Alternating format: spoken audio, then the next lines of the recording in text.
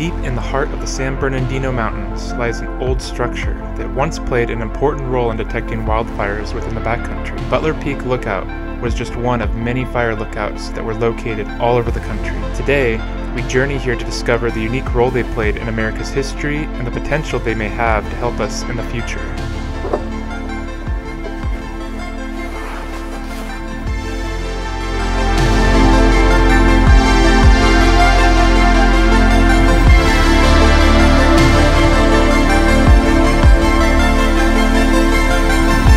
I'm here today deep in the heart of Los Angeles National Forest, and I'm going to be exploring this abandoned fire tower. At the height of their construction, there are over 5,000 fire towers, and today there's less than 200, and even fewer of them are manned.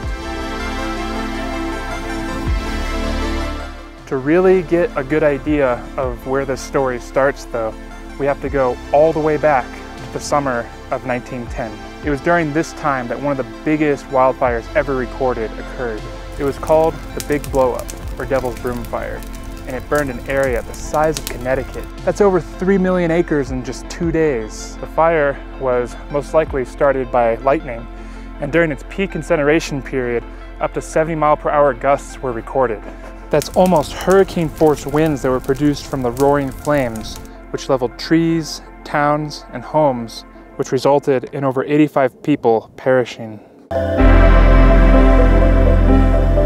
Although this tragedy was terrible, it served as a sort of wake-up call to the newly established Forest Service, which was tasked in 1905 to manage America's public lands, and there was a lot of land to manage. With this recent event being on everyone's minds, the focus became on fire detection and suppression. And what better way to do that than to build a tower out in the middle of nowhere?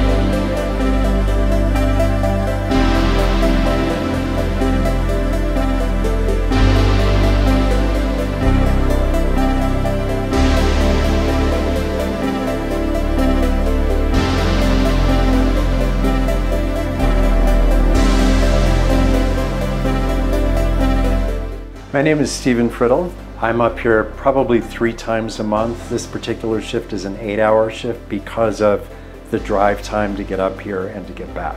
What do you do up here? We take a look for smoke, and if smoke is spotted, we triangulate that with the Osborne machine, which I'll go into in just a minute, and then we radio in the coordinates to the San Bernardino Fire Department. So this is called the Osborne machine. These were designed in the late 1800s. They were used basically in every fire outlook tower, and they are still used today and still very useful. So this particular one was built in 1926. The tower itself has been here since 1936. If I were to see smoke, for instance, due east, if you will, I would line up my crosshairs with where I see the smoke, and I'm either going to line it up here and just visualize it from here, or sometimes I'll use this just to get really more lined in. But normally I can use just the crosshairs. Then I estimate from this center point, this represents Butler Peak, where we are right now. And on this side of the metal piece, there are inch marks from 0 inches to 10 inches. Each inch represents 2 miles. So for instance, when we had the fire on that summit just over there, I would report that in at 110 degrees and 6 miles out, which is right at 3 inches on this piece right here. and that would put me at Snow Summit. And the peak right over there is Snow Summit. So I would radio in 110 degrees, 6 miles out, and also mention the landmark, which is Snow Summit. I would report the smoke, what it looks like, how much smoke there is, the color of the smoke, how quickly it's spreading. And from there, San Bernardino would dispatch either trucks or aircraft or helicopters or everything, depending on what they have in stock at the moment. The closest fire was right down here in 2007. It didn't reach up to the top. No, here. the reason it didn't reach up here is because of what you see in this picture. So that picture shows the plane as it was flying. The science behind firefighting and the understanding of fires and what to do with them when they're burning has changed over the years. Used to be that fire was always bad. You wanted to put any fire out, as opposed to just letting it do what it does. Fire science, again, across the United States has changed. And more recently, it's been, certainly up here in the San Bernardino Mountain area, because it's so populous, there's a lot of businesses, a lot of homes, that kind of thing. If we see fire, we are going to want to put it out quickly because it will burn really quick. Plus, being in a dry area like Southern California, it will pick up and burn thousands and thousands of acres, possibly within days. Otherwise, if you're talking about wilderness, you may just want to let it burn and let nature do what it's going to do. From my understanding, a controlled burn is like a very delicate exercise. It is. And then they have to cancel them on the spot all the time, because if there's like just a sudden change in the wind direction, it can quickly get out of control. Because there are so many factors that feed into the fire. We take temperature, old school, twice a day, and relative humidity using this thermometer. So I'll take a morning reading and an afternoon reading. And then to get relative humidity, I'll use distilled water and wet this, spin this about 45 seconds, take a reading again on my dry bulb, which is here, and my wet bulb, which is here, and then that will tell me what the relative humidity is. So I call that in the mornings to San Bernardino Fire, so they take that, they take the reports from fire watch towers.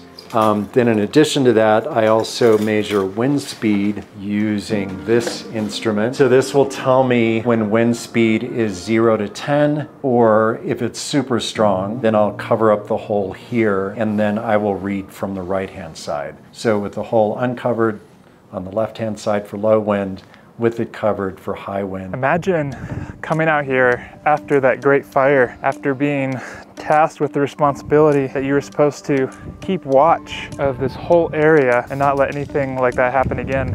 I bet it weighed on them pretty heavily. What's interesting is way back then, if they saw, usually there was 2 or more people stationed up in one of these towers, and for one of them, if they saw the smoke out there, they would try to send one person down there on a horse and try to block the fire from spreading. It's comforting to know that we don't practice the same fire suppression techniques that we used to.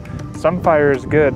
However, the act of intense fire suppression over the course of 100 years has negatively impacted our forests. Native American tribes used to have their own prescribed burns all the time, and then as early as 1850, they could be shot for doing prescribed burns in their hunting and gathering grounds. If too much undergrowth is allowed to accumulate over the years, if it's left unchecked with all this climate change that we're having, then we will definitely be seeing larger fires in the future.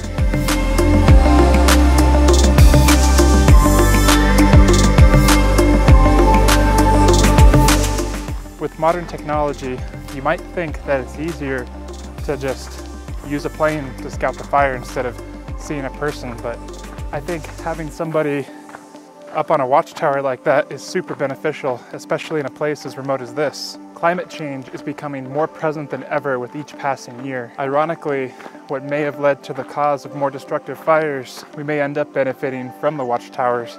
Even if we don't utilize these towers in the future, at least they make a pretty view with a lot of history.